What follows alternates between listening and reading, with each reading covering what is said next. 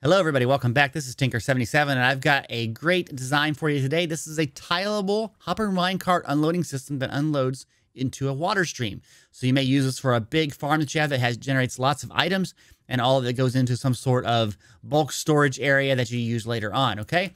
So you can see here, you can turn it on just by a flip of a lever and the minecarts go, and if they pick up here, let's get some items out here for it. Let's put some over there, like that. They'll pick up the items and they'll just start throwing them out into the water stream. This is a fantastic system, and now I'm going to show you how to build it. Let's start with the droppers and the water stream portion of the collection system. We're going to put a dropper down. We're going to put 2 observers facing into that and going into a block, okay? On top of that block, you're going to put a dropper facing outward. This is where it will be pointing into the water stream, and then we're going to put 2 more observers. There we go, okay? That's the basics of this tileable part for the droppers. Now we want to have that going into a water flow, so we're going to put a block here, and this should be 8 blocks. Okay, that's where the water will flow all the way to the end here. And then at the end, we're going to put a chest and a hopper. Okay, now we got to make a kind of like a little trough, if you will. So let's do that. There we go. And then we got to run this all the way down like this. Okay, and that way we have the water can flow just nicely. Okay, and then you just got to add some water. Okay, over here. And that portion is done and the droppers are ready. Now we got to get the hopper minecart collection system added into the droppers. To do the hopper minecart unloading system, we're going to put a hopper facing downward into a dropper with a powered rail on top. Okay. Then we're going to put a block out this way. And we're going to put a regular rail on top of that. That will break the circuit between these two. Now you want to put 8 more blocks. And these should be powered rails. Okay. There we go. Now, we want to power those, so I use a redstone block, and you put a power rail on top of that, and you can see the entire line gets powered, but this one is still unpowered, and that's key. This has to be unpowered so that when the circuit powers it, it will know to dispatch the hopper minecart. Okay, so now we can just put a block up here. This is so that the hopper minecart will bounce, and that looks good. Now, we're going to work on this side of it, which is the whole dispatching system, okay?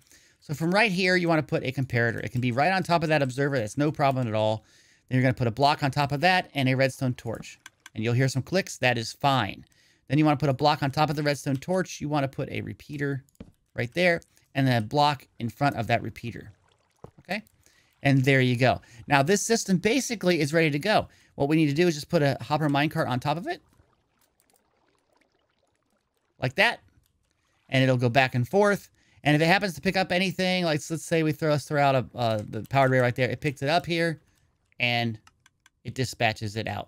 So the system basically is done right now, but there are some more improvements that we can make. One improvement is stopping the hopper minecart from moving in case you want to shut this system off from collecting whatever resources it's working with for a farm.